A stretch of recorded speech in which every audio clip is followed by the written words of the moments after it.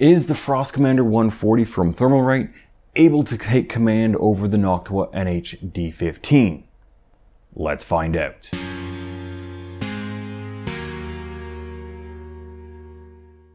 What's up everyone, Erik here and welcome to Hardware for Gamers. For those of you who are new to the channel, I release new videos every week on PC cases, CPU coolers, and PC case fans.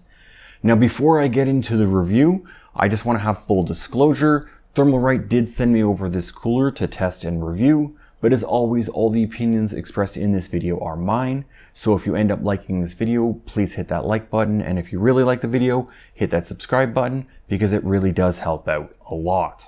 Now I'm going to start off with a quick overview of the Frost Commander lineup. The Frost Commander 140 has 5 8mm heat pipes, and there are 3 Frost Commander 140 CPU coolers. There is the Frost Commander 140, the Frost Commander 140 White, and the Frost Commander 140 Black. Now what I have here and have tested is the Frost Commander 140 White. So then, let's see what comes in the box. There is the heatsink and fans, of course. There is the instruction guide, 2 sets of fan clips, a small tube of thermal compound, the mounting hardware for Intel and AMD. There is also a fan splitter. Taking a closer look at the heatsink, this is a twin tower cooler with 5 8mm continuous heat pipes. These heat pipes are not direct contact, but the cold plate is pure copper, which has been nickel plated. The white coating on the heatsink does look very well coated. I don't see any missing spots on it. Now for the 2 fans, they are different. There is a 120mm fan, the ThermalRight TLC12 Pro W.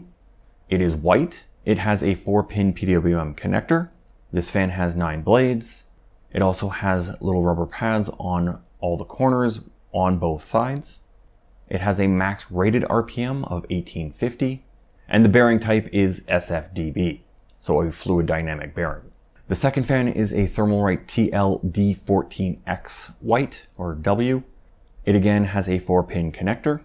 There is also 9 blades on this fan, and again it does have rubber pads on all the corners. Now this fan has a max rated RPM of 1800 and has the same bearing type, being an SFDB.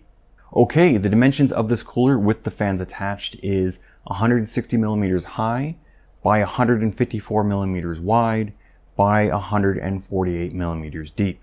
So based off these dimensions, you will have ramp clearance issues if you have tall or RGB heat spreaders. So just something to keep in mind. For socket compatibility, the Frost Commander 140 is compatible out of the box with most mainstream Intel sockets. It is also compatible with the HPC lineup from Intel. Now it is possible to buy an LGA 1700 kit, but you do then have to buy that separately. For AMD compatibility, it's compatible with AM4, which means it will be future compatible with AM5. Okay, moving on to how to install the CPU cooler. I will be installing this CPU cooler onto an AM4 motherboard. The installation between Intel and AMD sockets are different, so if you are planning to install this on an Intel socket, please check the installation guide. Now, as always, before you start, make sure you have a flat, clean, and sturdy surface. You should also have a mat, preferably an anti-static mat, but in a pinch, you can always use the box that your motherboard came in. You will also need a PH2 screwdriver. And since we're installing this on an AM4 motherboard, we will need the backplate that came with our AM4 motherboard. Align the holes on the motherboard to the backplate. Then with the motherboard flat, place the plastic spacers over each hole. Then find the AM4 mounting bars and mounting screws. Place the mounting screws through the holes in the mounting bars. Then align the mounting screws with the plastic spacers. Screw the mounting screws into the holes on the backplate, making sure the mounting bars are facing in. Once the mounting bars are installed, it's time to clean off the CPU with some isopropyl alcohol. Then apply your own or the provided thermal compound to your CPU's IHS. Now make sure to remove the fans from the heatsink and as well the sticker from the bottom of the cold plate. Once you have, place the heatsink cold plate down onto your CPU's IHS, making sure to align the screw threads on the mounting bars to the screws on the fastening bars. Then screw the 2 spring retention screws on the fastening bar to the mounting bars. Once you're done that, you can install the fans onto the heatsink and then plug the PWM connectors into your motherboard. If you need to, you can use the included Y fan cable to plug both fans into your CPU fan header. And we're done. It is that simple. Okay, it's time to go over the fan's PWM range. First, the C12 Pro. So at 100% PWM, the motherboard is showing the RPM of this fan at 1960-ish. And when I drop the PWM down to 0, the motherboard is showing the RPM at 560-ish. Now for the D14X, at 100% PWM, this motherboard is showing the RPM at 1920-ish. And when I drop the PWM down to 0, the motherboard is showing the RPM at 630-ish. So these fans do have a good RPM range. Now before getting to the temperature testing, I wanted to quickly go over the sound level testing. So the Frost Commander 140 is a fair bit louder than the Peerless Assassin 120 and the NH D-15 with a dBA of 44.2. So this is something to keep in mind when you're looking at the full speed charts. Okay, the temperature testing. If you haven't watched my CPU cooler testing methodology video, I strongly suggest you do because it's where I go over the how and what of my CPU cooler testing. I'll have it in a card above and I'll also have it linked down in the description. Starting off with the full speed 87 watt test, the average CPU for this cooler was 70.7C, which has it in the top 3.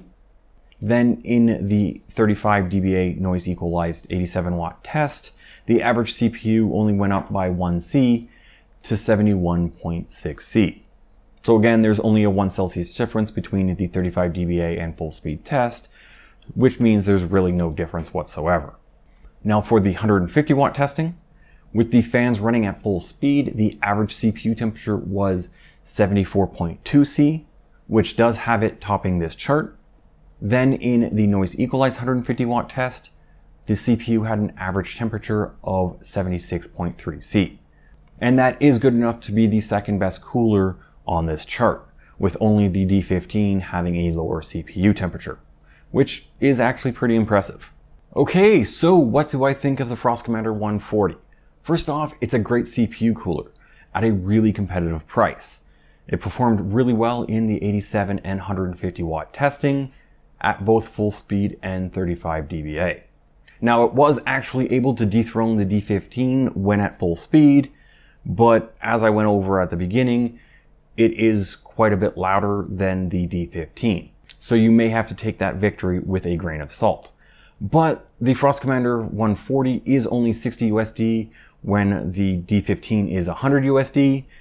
So yeah, take that as you will as well. Now, much like the Assassin King 120 and the Peerless Assassin 120 do, the Frost Commander 140 has an issue. And that's ThermalRight has all these coolers priced very close to one another. There's only a 5 to 10 USD difference as you go up in size, and there's only a 1 to 2 Celsius difference as you go up in size. So is it really worth going up in size? As always, the pricing might be different in your area, so it really does come down to availability and pricing in your area on which one makes more sense for you.